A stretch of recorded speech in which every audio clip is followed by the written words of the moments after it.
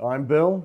And I'm Hagen from Dovetail Brewery, and we're here with your craft beer and brewing tip of the week.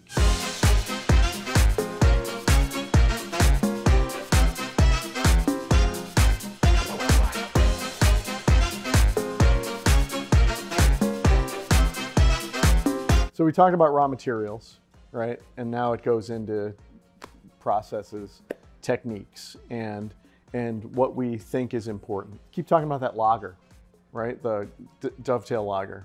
It's 80% Pilsner malt, 20% Vienna malt. No secrets in the brew house, right? This is what we've learned. This is what we learned in beer school, and this is the only way the beer gets better. So we start with protein rest at 53°C. Mash in, we pull the decoction, a thick mash, boil for 15 minutes, return, raise to 64°C, rest for a little while to let beta amylase do its work, pull again, about 30% of the total volume of the mash, boil, return, 72°C, rest for about an hour and 15 minutes, saccharification rest, go fully normal, mash out, and louder. The question is, why decoction, right? There are about 6 good reasons to do decoction. Let's talk about the control points first on decoction. So thickness of the mash that you pull, the volume of the mash that you pull, and the length of boil, right? So the number one reason, the number one benefit to doing a decoction is flavor and color, right?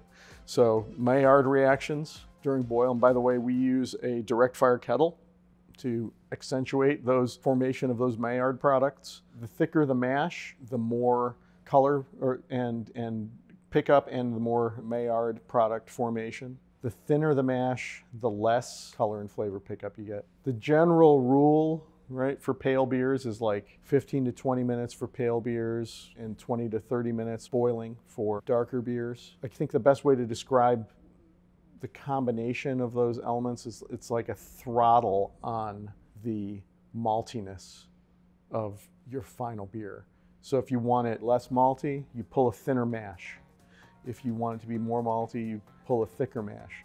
You want it to be even more malty, you pull multiple decoctions. You want to have a lighter bodied beer, maybe you do none at all, maybe you just do a step mash. Let's talk about liquor to grist ratios. Thick mash is 2 to 2.5 to 1. Thin mash is really like 4 to 1 or 5 to 1. For our lager, we do a 3.5 to 1. We kind of ride the line in the overall mash. On our first decoction, we pull a thick mash.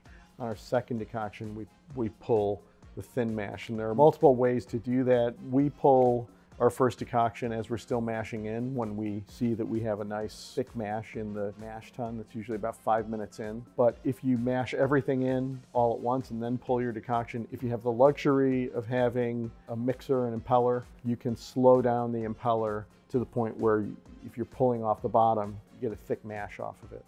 For more on lager brewing, Click the link below.